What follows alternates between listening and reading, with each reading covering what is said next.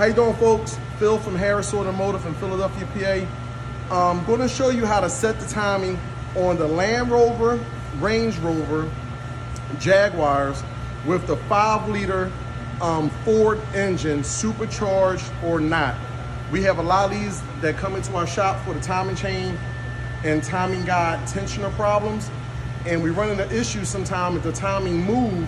We're trying to figure out where the timing marks are. So we're gonna make this quick video to show you exactly how to set the timing, and hopefully this can actually help you out. The first thing you're gonna need, vehicle up in the air, excuse me.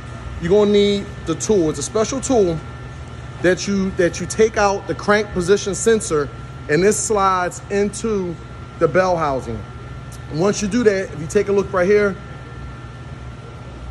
see that? All right, there's only one spot on the flywheel that this square, let's call it a peg, goes into. How you know it goes into it is that's when the engine is at top dead center. Cylinder 1 is up, it's only gonna fit in one spot. So what you do, you just turn the crank slowly, and come on over. You turn the crank slowly, and again, you remove the crank position sensor. Take the crank position sensor out. This goes in place of that. As you turn the engine slowly, this tool will snap into place.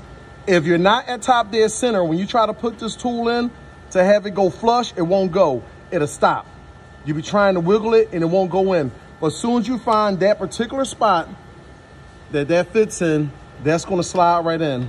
For the sake of this video, we are already at top dead center. So now, if you come over here, I'm gonna show you the kit that we're gonna need. What you can do, now they make several different kits for this car. This is the one that we use. We bought it from Bomb Tools. You can make a note of this number here and you can just order it yourself.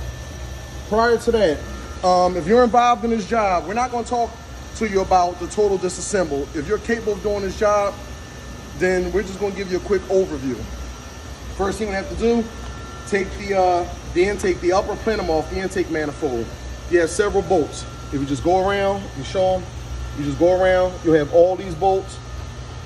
Once these bolts come off, including these 4 here, you can lift your upper plenum up. Next, you're gonna have your supercharger still gonna be mounted in the car. Now, with the supercharger, again, these are the bolts at the plenum. These are your bolts at the plenum that bolts down the plenum. Now, how you unbolt your supercharger, you got 4 bolts here. 1, 2, 3, and 4, and you have 4 more over here. 1, 2, 3, and 4. Now what's gonna happen, once you take these 8 bolts off, you're still gonna struggle to get this supercharger off. You're gonna have to get up under the bottom. Let me show you something. You're gonna have to get up under the bottom, and what you're gonna see, these dowel pins get stuck on top of the engine block. They're gonna be very tight. So we have to figure out a way. What we normally do, we get like a little pry bar and we just kind of play with it. Pull up on it up and down, and then you'll see it'll start rocking and it'll come off.